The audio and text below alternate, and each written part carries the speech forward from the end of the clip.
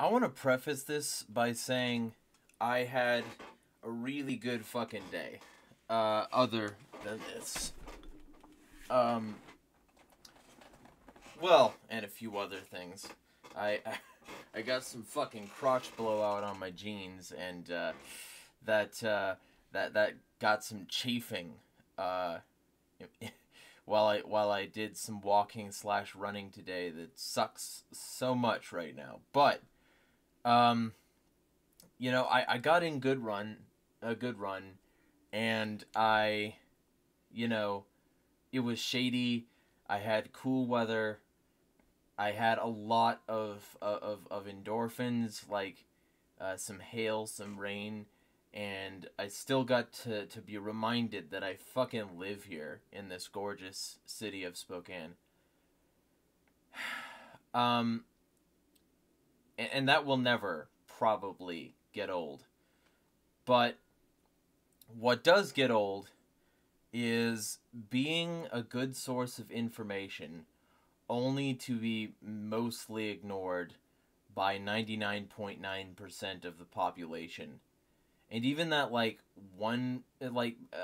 point 1% of the population that does listen to me, most of them don't even like me. So like the people who do listen to me are a distinct minority, and they don't like me. I don't have a big audience, even though I'm right like a lot. And it sounds like bitching, but the things I'm right about are like world altering and tyranny, and it's awful. And I'm one of the only people, not the only people, I'm not like trying to say that, but like I'm one of the only people discussing it, and it gets ignored until it's an actual issue. So, I wanted to bring up The Economist. Now, The Economist, for those of you who don't know, is an outlet owned by the wealthy.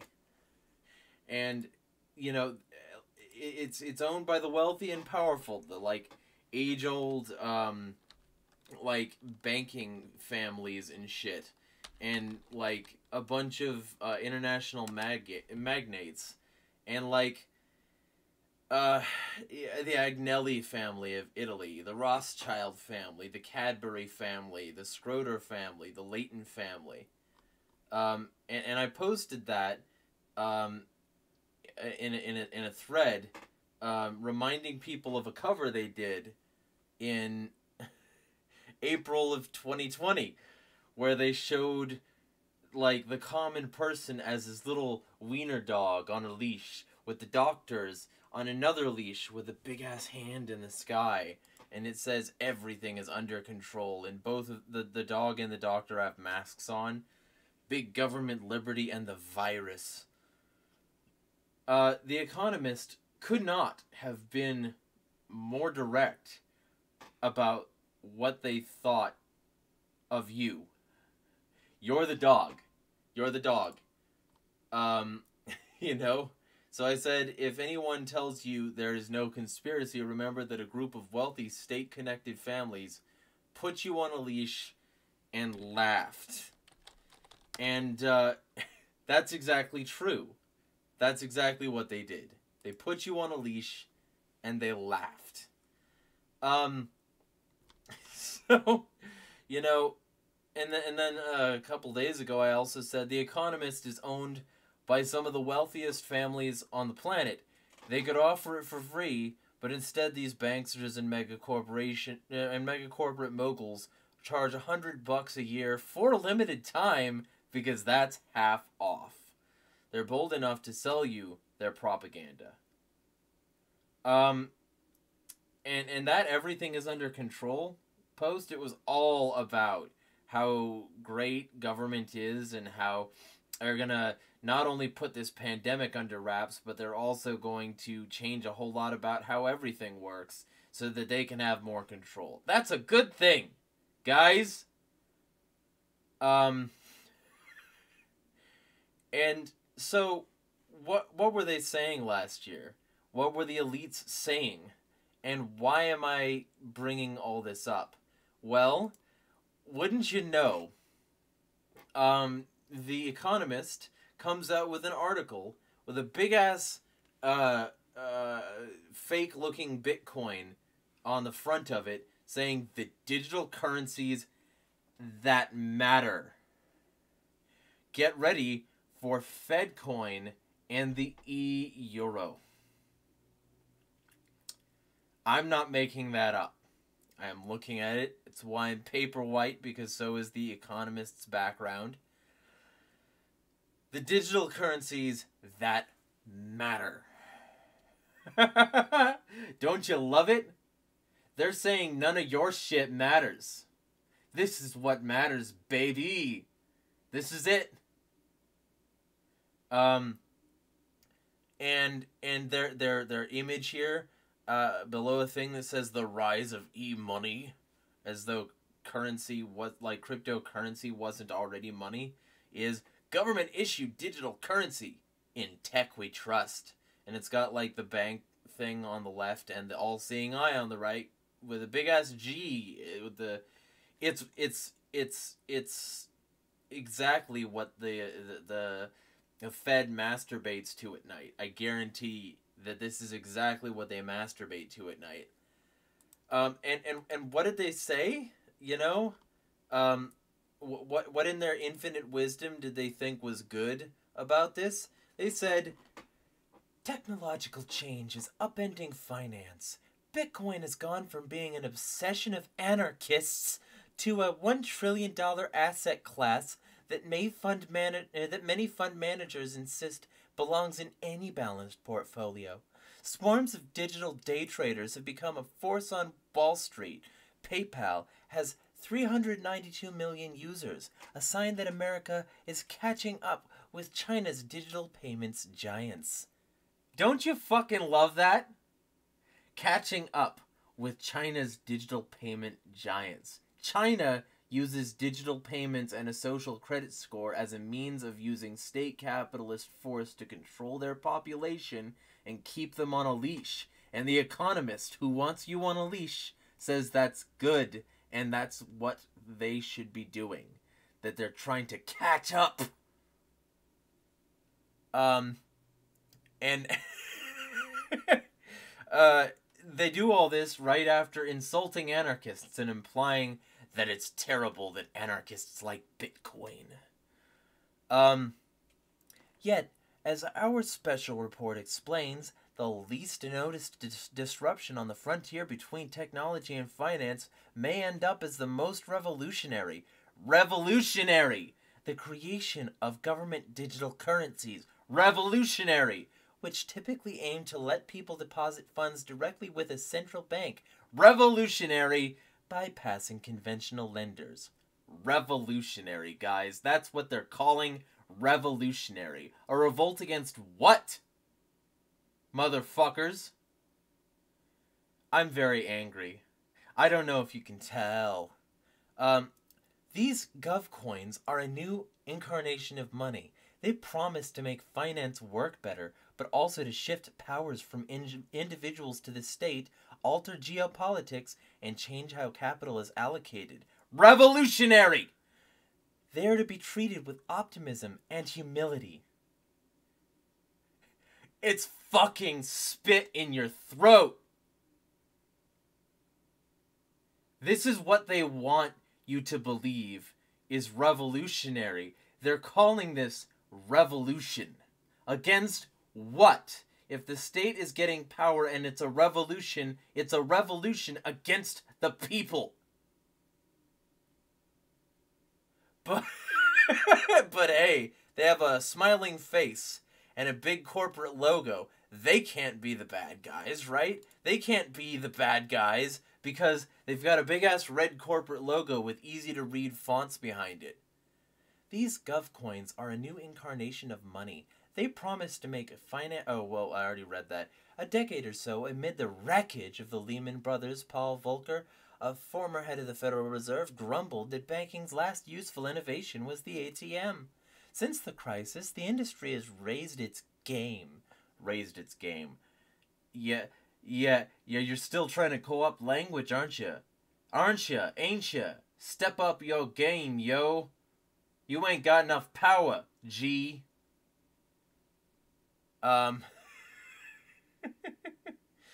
Banks have modernized their creaking IT systems.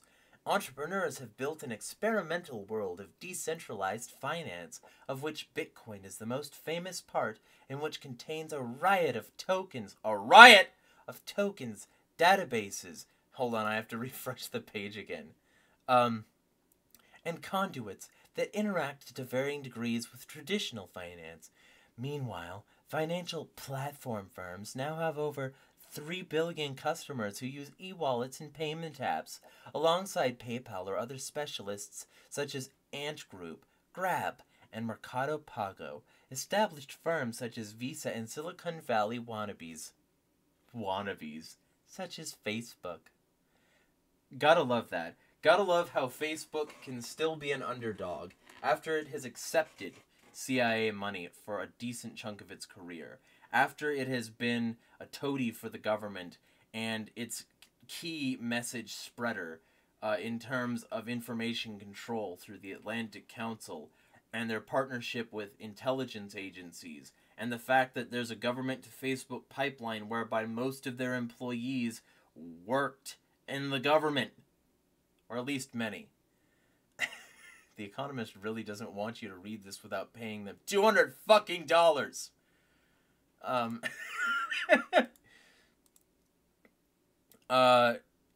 Government or central bank digital currencies are the next step, but they come with a twist, because they would centralize power in the state rather than spread it through networks or give it to private monopolies.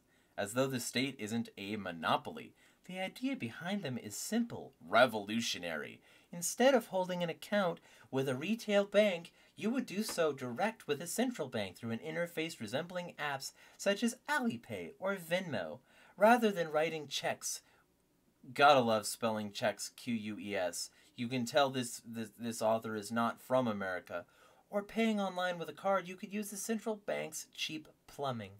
And your money would be guaranteed by the full faith of the state, not a fallible bank. The state's infallible, guys! Want to buy pizza or help a broke sibling? No need to deal with Citigroup's call center or pay MasterCard's fees. The Bank of England and the Fed. These people have such temerity. The Bank of England and the Fed are at your service. This metamorphosis of central banks from the aristocrats of finance to its labourers sounds far-fetched, but it's underway. Over 50 monetary authorities representing the bulk of global GDP are exploring digital currencies. The Bahamas has issued digital money. China has rolled out its e-yuan pilot to cover 500,000 people. The EU wants a virtual euro by 2025. Britain has launched a task force, and America, the world's financial hegemon, is building a hypothetical e-dollar. It's so good! It's revolutionary. Everything else is a riot and illegitimate and untrustworthy and fucking fallible. We're gods! That's what they want you to think. One motivation for governments and central banks is a fear of losing control. No shit, Sherlock! That's why you keep on making me reload this fucking page. So... I'm very frustrated, and you can probably tell. But I think it's fucking deserved. I really do. I do. I think it's deserved. You know, and it doesn't get much better than this, the article. It's all about the fact that this is going to revolutionize things by taking power away from the people. People are freaking out about this article. They're freaking out about this article for good reason. Because it's arrogant trash, and because it's also probably going to happen. But gee, if only like a year ago, somebody had written a series of posts about how they were going to do this. If only somebody had also compared the US to China and said instead of saying that we need to go with the infallible, godlike U.S. government. That maybe the U.S. government should be avoided at all costs. If only somebody came out with that article, right? Nobody did, though, right? No, that's bullshit. I did. And I get real frustrated because I can put out information that's really solid and extremely good, and people don't read it. They don't read it. Which is why I included my nice snide little tweet here, which almost nobody liked. If only someone had talked about this a year ago. And I included a screenshot of my article, which, by the way, will not keep popping up and demanding that you pay $200. If every user of AgoristNexus paid $200, that would give us so much money for so much more content, and we could live better. If the AgoristNexus got the funding The Economist does, so that the wealthy and powerful could continue to amass capital, while they already have this big-ass nest egg and most of them don't need to worry about shit, while they could throw their investments at their fucking newspaper rather than throwing it into 80,000 assets so that they can spread it, like, throughout their real estate and tie all their property value to assets so that they can dodge the taxes that they fucking love so much when you're the one paying them. You know, I digress. The point is that I posted this. Additionally, in the nothing to see here category, a year ago, almost exactly, a pandemic sweeping the globe, tainting all paper currency and pushing people to stop using it. That's happening alongside the nationalization of the Federal Reserve and the introduction of trillions more dollars into the economy. Digital, of course. And don't even think about looking into what Bill Gates said about his foundation's work in digital money. Nope. Or the fact that he said the foundation is involved in digital money, but unlike Bitcoin, it will not be anonymous digital money. Over the next 5 years, I think digital money will catch on in India and parts of Africa and help the poorest a lot. The poor. Like the first ones to get ID 2020? Nah. But let's look at the side project of one of the ID 2020 founders, Accenture, the Digital Dollar Project. Their claim in bold letterhead on the official site is that they're leading the discussion on a U.S. central bank digital currency. They claim to ensure the dollar can serve the broadest possible range of users in an increasingly digital global economy and thereby maintain its privileged position and support orderly adjustment in international monetary relations.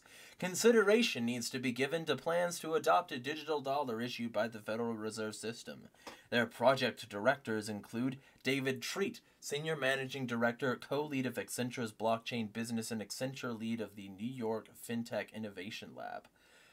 Funny! Accenture blockchain attached to a universal blockchain-based identification system, which is something I went over earlier in the article. The fact that the Accenture blockchain is also what's going to be relied on for the ID system attached to vaccines. Really? Like, it's almost like somebody already went over this. It's set up for release in a year, which so happens to have a year, which so happens to a year, which so happens to have an overhyped pandemic unnecessarily overloading the healthcare system and being used as an excuse to push martial law.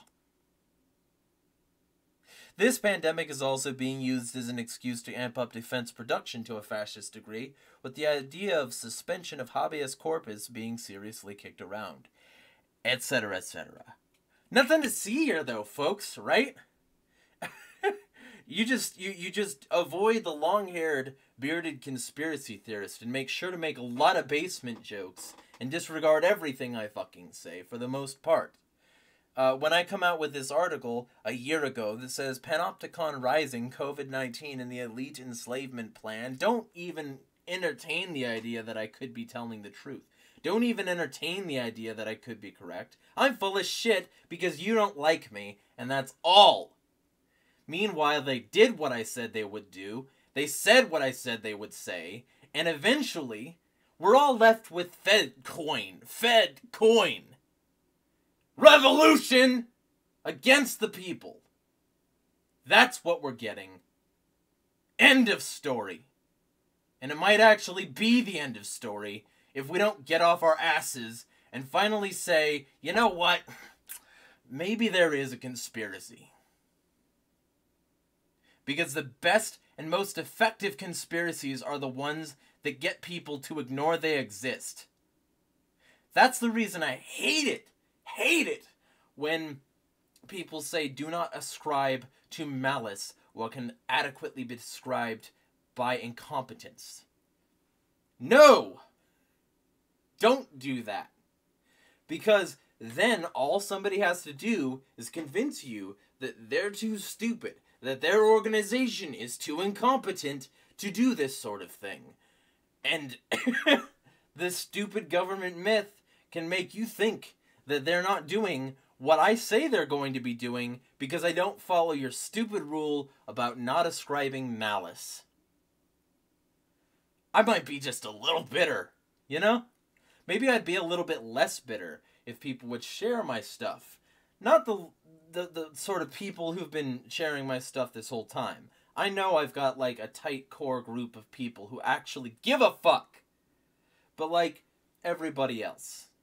I'm talking, if people started to share not only my stuff, but also the stuff that's also put out by other conspiracy theorists. If people started to be bold and actually talk about this shit, even though it's going to be unpopular, maybe it won't be so unpopular, and maybe we can actually do something about these systems, whatever, symptoms too, before they have a chance to fully develop. Because life is short. I can't keep talking forever. And hell, I might even have people who want to shut me up. You know? Guaranteedly, I have people trying to get me censored over petty bullshit, because there are certain people who are so wrapped up in their tiny little lives that are worthless that they report my tweets, even though they're true. I have proof of that recently happening. You know? It's not enough that governments want me quiet. They've also got an army of mentally defective simps always doing their dirty work, whether by intention or not. And people wonder why I've got that Joker poster behind me. Maybe because the Joker, when he burnt all that money, wasn't too far off from the real solution, which is to destroy the dollar, not give it more fucking power and act like a revolutionary. You slime!